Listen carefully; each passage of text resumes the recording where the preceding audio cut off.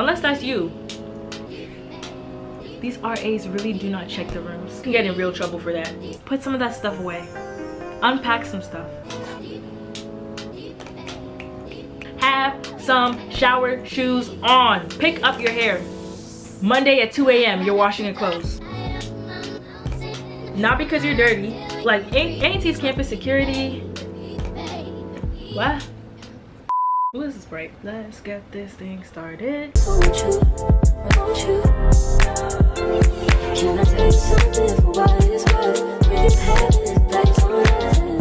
Hey guys, if you're new here, my name is Chia, but I go by Chi, and welcome back or welcome to my channel. As y'all can tell by the title of this video, I will be doing a what to expect. That's not the title. I will be doing a what to expect while living in a dorm. So basically I'm going to be giving y'all all the information you need to know about how living in a dorm will be like how is your life going to change while living in a dorm.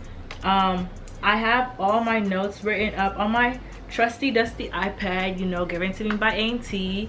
Majority of y'all are freshmen and y'all will probably be getting iPads too. Big Aggie pride for that. But let's get straight into the video. I have a lot that I want to tell y'all, and yeah.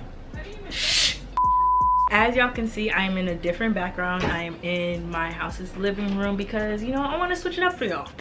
But like I said, let's get straight into the video. I have it mostly in order, but y'all know me. I definitely like say stuff at random, so hopefully I'll stick to the order, but no promises.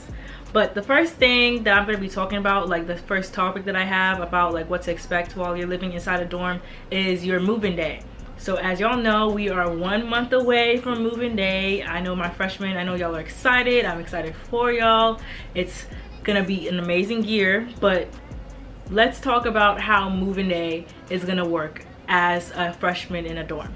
So number one, it will be very hot. And when I say very hot, I mean very hot. And you have to think about it like this: you're gonna have over like hundreds of people moving in at the same time as you are, and it's like it's a lot of people. And mind you, it's not only them, it's also their family members as well. So they're gonna be hundreds of people inside the same building as you, and a lot of times they don't have AC in the actual like open area of the dorm, like the, I guess it would be like the welcome room of the dorm. So it's gonna be hot, so you want to dress comfortable and you don't want to dress heavy. So you want to dress very light, very like t-shirts, shorts, some slides, and keep it pushing. You don't want to wear jeans or like thick leggings or thick sweatpants, unless that's you. If that's you and you can do that, go ahead. The next thing, you're gonna have to do a survey. Like when you check in, they're gonna give you your key and they're gonna make you do a survey of the room and make sure it's okay. When you do that survey,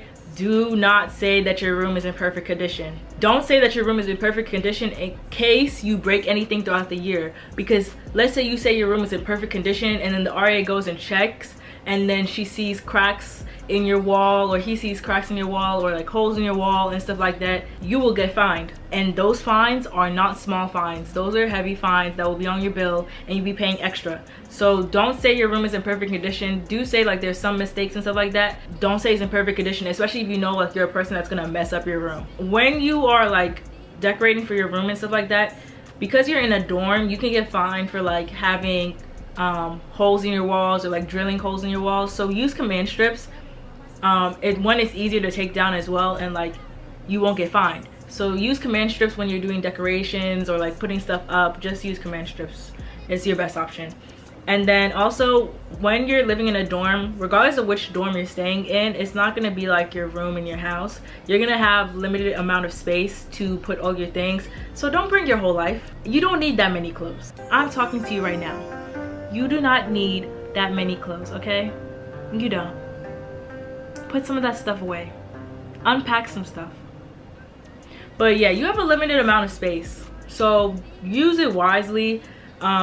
Storage containers while living in a dorm will be your best friend. Like using storage containers will allow you to have that space that you need if you need it. A lot of these dorms are super small, especially if you're staying in Barbie or Haley. They have like the smallest dorm. No, Barbie, Haley, and Van Story have like the smallest dorms on campus, and majority of y'all are going to be staying in those dorms because y'all are freshmen.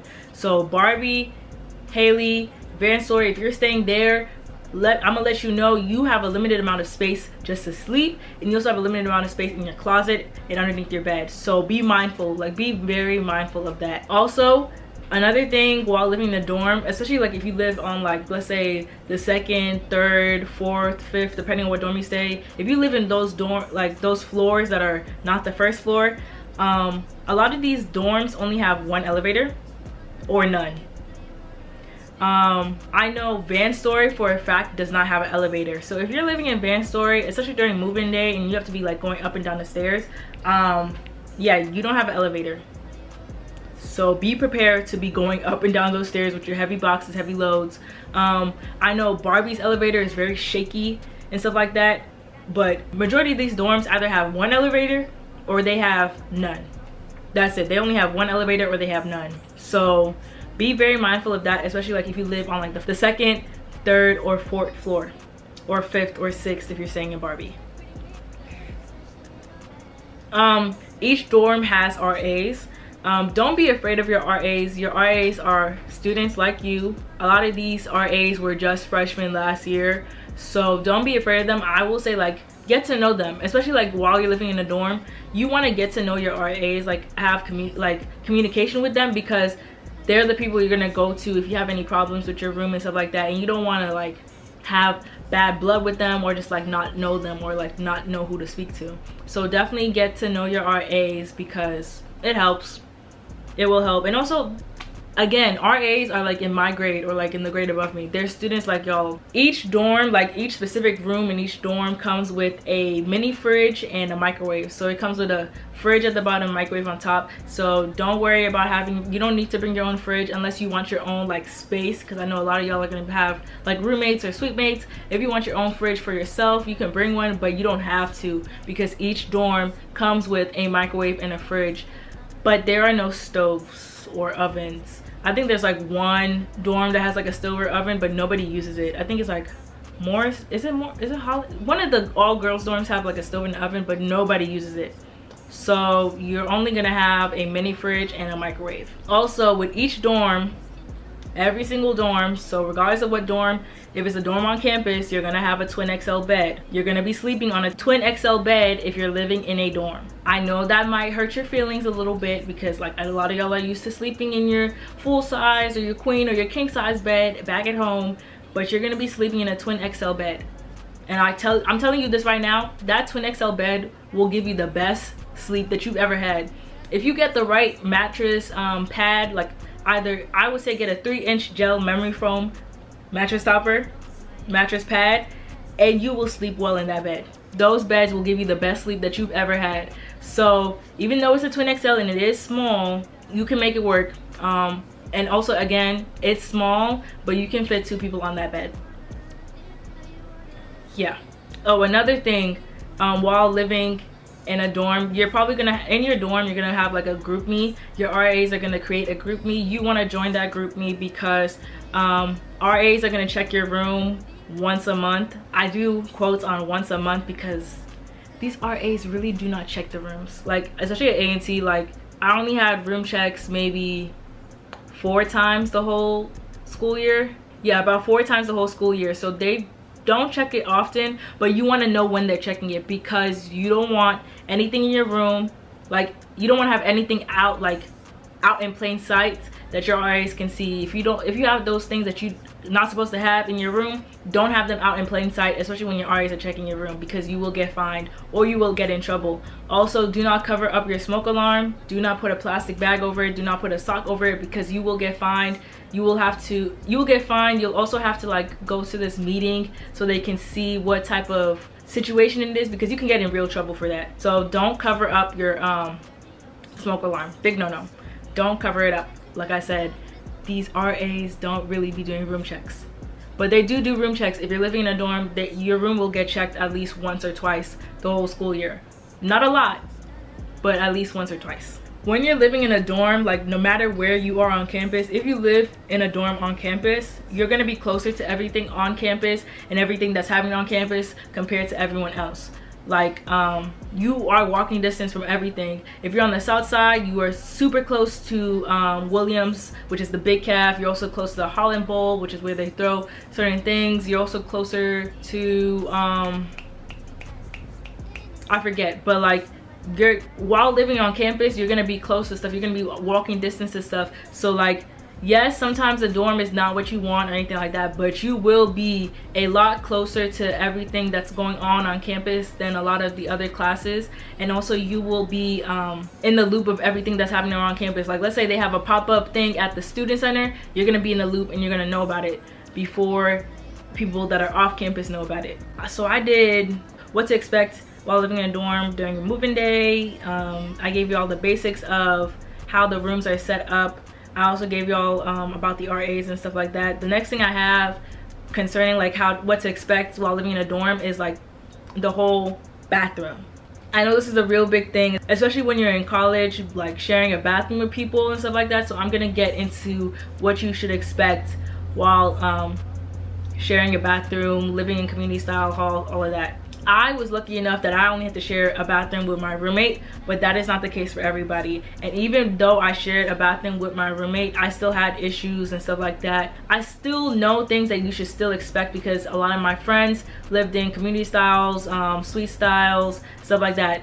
Me personally, I didn't have to deal with the community style or suite style. I just shared a bathroom with my roommate, but most of y'all, especially this year, will be living in those community style, suite style. So let me give y'all the tea on what to expect with those bathrooms. So with A&T, we have 3 or 4 different types of bathroom. We have like the private bathroom, which is a bathroom you share. Like if you're in a single, which most of y'all probably aren't, but if you are in a single, like a private room, private room, you're gonna be having a bathroom with yourself. But those are very rare and usually they're not for freshmen.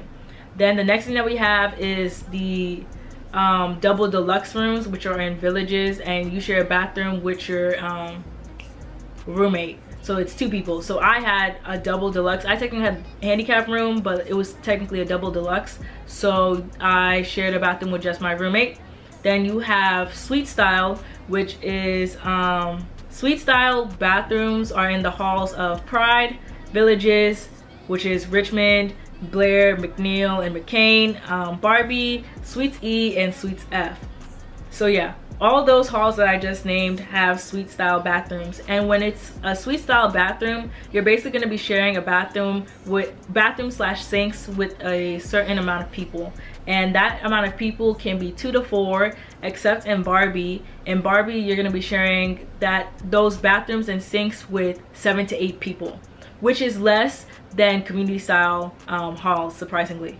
But yes, in suite styles, you're gonna be sharing a bathroom with a certain amount of people, either 2 to 4 if you're in Pride, or Villages, which is Richmond, Blair, McNeil, and McCain, or Suites E and Suites F. And then if you're in Barbie, you're gonna be sharing with about 7 to 8 people. So Haley, Pride, Villages, which is Richmond, McCain, McNeil, and Blair, Barbie, Suites E, and Suites F all have suite styled bathrooms. So like I said, you'll be sharing it with a certain amount of people. Then we have the halls that do community style bathrooms, which is going to be your gender specific halls. So it's going to be Curtis, Cooper, Spite Hall, which used to be Morrison, Morrow, Van Story, and Holland. So all those gender specific dorms are going to have community style bathrooms. And when it comes to community style bathrooms, you're gonna have to share a bathroom with the whole floor. In each bathroom, I think there's like about 4 showers and like a few sinks, but you're gonna be sharing that bathroom with your whole hall. There's 2 people in each room, and they have I don't know how many rooms they have, but it's gonna be a lot of people that you're gonna be sharing a bathroom with. That's the difference between each type of dorm. So if you're gonna be in one of those gender specific dorms, be prepared that you're gonna be sharing a bathroom with your whole floor. If you're gonna be in one of those suite style bathroom halls, like co-ed dorms, be prepared to share a bathroom with a less amount of people, but you're still gonna have to share a bathroom unless you're in a private, which majority of y'all are not. So another thing about the bathrooms, regardless if regardless on the amount of people you're sharing a bathroom with, have shower shoes. Those floors are nasty. Not because of your roommates or your suite mates or whoever or your floor, but they're just nasty in general. They're gonna get nasty, especially because you're dirty walking in to the bathroom.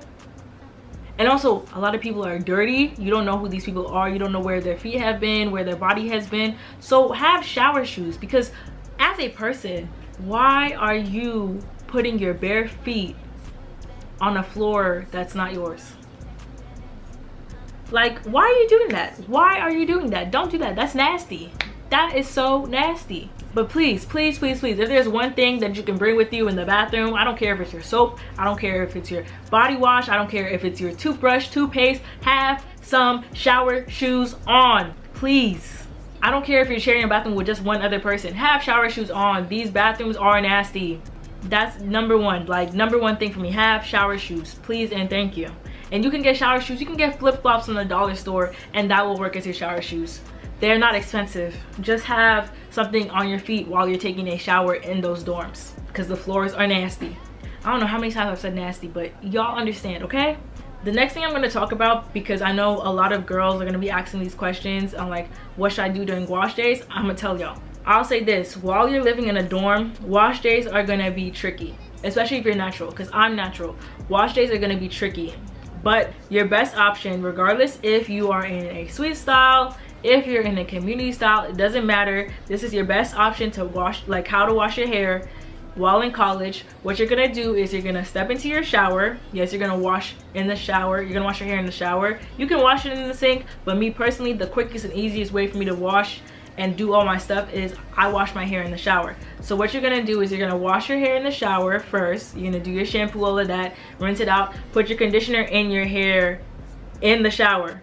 Then, while your conditioner is sitting on top of your hair, you're gonna wash the rest of your body. Take your time to wash the rest of your body, clean everything like that.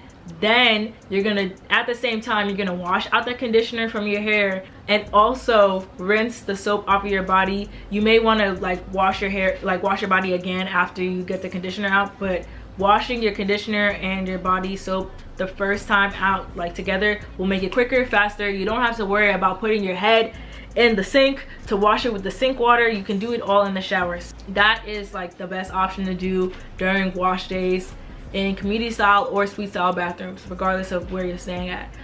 And also clean up after yourself, because people will leave their hair in the drain and that is nasty. People will leave their hair on the floor, that is nasty. Pick up your hair. Yeah, wash days in a dorm, they're gonna be hard. They're gonna be hard, but you'll get used to it. Like, you'll find a routine. Yeah, y'all will figure it out, but I'm letting y'all know this now. Washing your hair while on campus, like while living in a dorm, is not gonna be easy.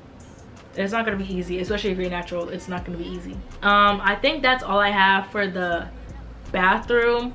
Now I'm gonna get into like the actual like stuff that's inside the whole dorm building and everything like that. But the next thing that I have is that you will be sharing one laundry room with the entire resident building. So like the entire building that you stay in, if you stay in Barbie, you're gonna be sharing a laundry room with the whole Barbie, I think. I'm pretty sure.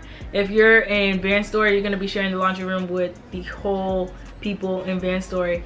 So that's a lot of people to be sharing one laundry room that has like 6 washers and 6 dryers. If y'all don't know, a lot of these people's cleaning days, like doing their laundry and stuff, is gonna be on Saturday and Sunday. You don't want to wash your clothes on Saturday and Sunday. It will be such a struggle for you. You're gonna end up only having one dryer or one washer, and then not being able to dry your clothes for like the next 4 or 5 hours. You want to wash your clothes and do like your whole wash, like laundry routine, in a random day of the week. Do it after you finish your classes one day. Like, do it on a Monday or a Tuesday or Thursday, Friday. I know for me specifically, I think it was second semester, yeah, it was second semester. What I did is I didn't have classes on Thursday, so I would use Thursday morning to do my laundry because nobody was in the laundry room at that time. So I didn't have to worry about people trying to take my clothes or not having enough washers for my clothes and stuff like that. So you do not want to wash your clothes on Saturday or Sunday because everyone else is trying to wash their clothes on Saturday and Sunday. Be different. But yeah, like I said, while living in a dorm, you will be sharing a laundry room with majority of the whole building. I know there are some dorms that have like a single washer and dryer on like the 3rd floor. I think that's in villages, but not all those dorms have that. Not all those dorms have that. So you want to wash on a random day at a random time.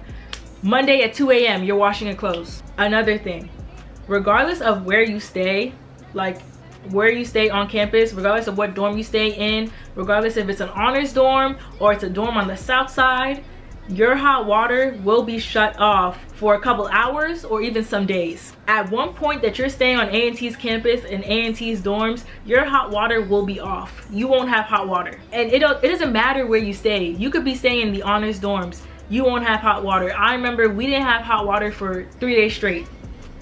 I was taking ice cold showers for 3 whole days. And I was in an honors dorm. So be mindful of that. While living in a dorm on A&T's campus, your hot water will be turned off for a few hours, a day, a couple days. So if you have a friend that stays on a different dorm that has hot water, ask them if they can use your hot water or something like that. But just be very mindful of that. Also, regardless of where you stay, no matter if it's the honors dorms or on the south side, you will smell and you will hear certain things because these walls are thin. When I say you will hear things, you will hear things. You will hear things. We are all adults. We are all adults living on campus, you know, coming of age. So you will hear things. The walls are thin. So be very mindful of that. Also, you will smell certain things because people do certain things on campus. So also be mindful of that. No dorm smells regular. Well, maybe sometimes, but not all the times. One of these days, your hall or the whole dorm or like one of the halls in your room, like in your building, is gonna smell a little different. A little different. But that is all, that goes throughout all dorms on A&T's campus. So that's something to expect as well. Also, no matter where you stay on campus, there will be bugs. You will probably see at least like 1 bug in your room. And it's not because you're dirty. Not because you're dirty. Not because you're dirty. It's just, I don't know, something about A&T's campus attracts roaches. Like, and the roaches are not regular roaches. Like, these are demonic alien roaches that don't die. So just have that bug spray on you. That raid killer, have it on you. Have it in your list of stuff to get for your dorm because you will probably see a couple bugs while being on campus. Even if you don't see them in your room, you will see them in your hall, or you will see them in your building, or you'll see them in your friend's dorm or room or hall or building or in your classroom. So just be mindful of that. That's something regular to have. It's not regular, but it's something that you should expect while living in a dorm. While you're living in a dorm, if you want your room to be clean, just be clean. Like, just be clean. If you want your room to be clean, keep your side clean. Don't be dirty because you don't have a lot of space in your room in the first place. If you're dirty in the space that you have in your first place, what? If you're dirty in your place, you're not gonna have anywhere to stay. You're just gonna feel depressed. You're gonna feel upset. So just keep it clean. Do weekly cleanings. Keep it clean. Another thing that I will tell you, people are nasty. People are nasty. Girls are nasty, boys are nasty, adults are nasty. Everyone is nasty. Well, not everyone, but there are a lot of people in this world that are nasty. So be mindful of that because you will definitely see some things that you should not see, but will see because you are on a college campus living with people from all different backgrounds. So you might see pee in your toilet, poop in your toilet, hair on the floor. Sometimes there are pads on the floor, period blood on the floor. So be mindful of that when you are living in a dorm because, like I said, people come from all different backgrounds and stuff like that. So they're not all clean. They're not all respectable. So you'll see a lot of stuff on the floor, in things, in the sinks, yeah, people are nasty. Depending on where you stay, security is either going to be very lenient or they're going to be very strict. If you stay in a gender specific dorm, security is going to be a lot more secure. And when I say the gender specific dorms, I'm talking about for boys it's Curtis and Cooper, and then for girls it's Van Story, Morrow, Morrison, which just changed their name to Spite, so it's now Spite Hall, in Holland. So security is going to be a lot more secure, especially after visitation hours. So after 12, security is going to be a lot more secure. But I will say this, A&T's campus security, I don't know what it is, but they're different. They be sleeping, they be outside smoking, talking. It depends on who you have, but a lot of the security they just be there. They don't be checking, they just be there. But yeah, take what I said in mind. A&T's campus security, they just be there a lot of the times. But they're a little bit more secure on the gender specific dorms. Not that secure, but securer. Another thing while living on campus and living on a dorm, like in a dorm, they're not gonna have any curfew. Nobody's gonna be telling you when you have to come back to your room. So if you want to stay out until 5 a.m. you can. Nobody's gonna tell you, oh, you need to be in your dorm at so and so time. Well, that's what A&T's campus specifically. I know there are some campuses that have like curfews for people living on campus, like in their dorms, but A&T is not one of them. Another thing, people will be throwing parties, kickbacks, game nights in their dorms and stuff like that. So be mindful of that. There will be people walking in and out of your dorm regardless of where you stay, because they're gonna be parties. Also, another thing to be mindful of when you live in a dorm is that you're going to have to move out during winter break and spring break. You don't necessarily have to like move out, like take all your stuff with you. You just can't be inside your room during those time periods because residence halls are closed. I think you can stay there if you like get in a special request, but majority of the time you will just be like leaving, going back home during spring break and winter break. You'll be quote unquote moving out, just be leaving. I don't think I have anything else to add in the video. I think I said everything I wanted to say. Oh, one more thing. You're in a dorm, living on campus.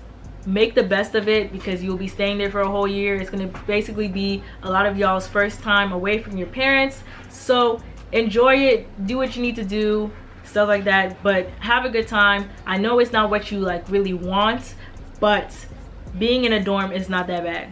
It's not that bad. You will enjoy your time there. So make the most of it. Make it as comfy as possible. Make it at like your home away from home.